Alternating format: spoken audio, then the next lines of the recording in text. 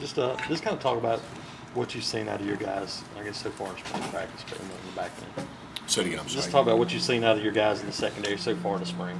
A lot of inconsistency, good effort, a willingness to learn. You know, guys, they're doing a good job. You know, we've only been here 8 practices, and you can see the progress being made, especially from our basic calls that we've had when we first put it in, and seeing them executed as times go on. You know, and obviously they're, you know, it's a lot for them. You know, everybody wants to. They're eager to all learn more and more and more, but you know, we just got to. You know, there's inconsistencies that are going on, which we kind of expected that. But we're really in a developmental, you know, stage of the package, and trying to get a feel for, you know, what's the right spot for guys, and so there's really good competition going out there. For a defensive back, what's the hardest part about this defense? Safeties and then corners. Communication. There's a lot of, you know, there's a lot of communication that you know, they've got to be on top of their game, and you know, whether the particular call that we're making and getting that echo to our defense.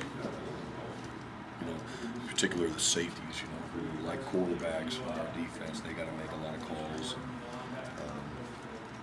So getting used to that, being vocal, being confident in what they're doing. About physicalness, obviously you guys are working on physical, but how much of a cornerback or a safety especially have to be, how physical do they have to be in this defense? Well, they're playing defense, they better be physical every play, you know, regardless of what you do on defense, you know. They better be. We want them smart, we want them tough, you know, so that's not going to be something that hopefully we recruited at. What have you seen out of Jermaine Whitehead, a guy that kind of worked mostly the nickel last year, that's now working some at safety? What have you seen out of him so far this spring? You know, Jermaine is a smart player.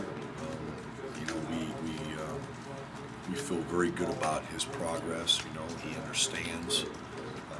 Like I was telling him, you know, I mean, he's a guy that can make calls, and so that's been very positive.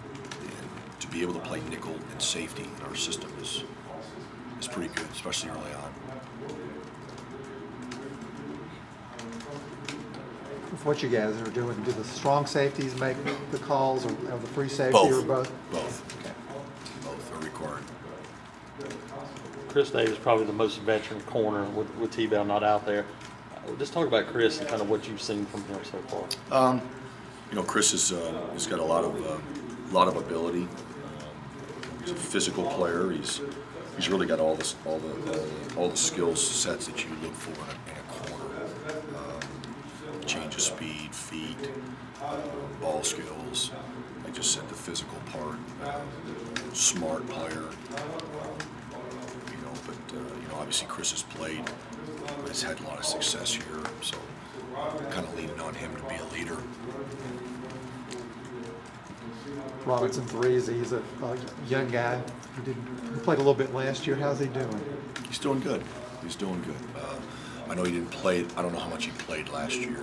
I mean, I do know, but there's not that many reps. But you can see, you know, the 8th practice here. In fact, today, you know, you can see him feeling more comfortable in what he's supposed to do. And you know, he made a couple of plays, which was very encouraging with the ball in the air today. Had an unbelievable interception in a red zone period that we had. So that was really good to see. Talk about the communication things from the safeties. You see a lot of those guys thinking too much out there right now, trying to. I think so. I think that you see a lot of guys too that they kind of know what to do, but they're a little gun shy, and that's where, again, that's expected. That's, you know, you're in the 8th. You're only in your 8th practice in this system. I think that it's going to take some time, and we've got time. You know, that's 7 more practices, and each day is hearing it over and, you know, hearing it again for whether it's the 20th or the 30th or the 40th time in a certain call. But you got the summertime where they'll get a chance to, spend time together, in their off-season workouts, and then when they come back in the fall camp, it's another an opportunity for them. And you can already see it how it's kind of like it's processing in a very positive manner, for them. You can see them executing better. How's Fisher doing the walk-on? He was hurt last year and was invited to walk on a couple years ago. Is he making some Trent's progress? doing a good job. He's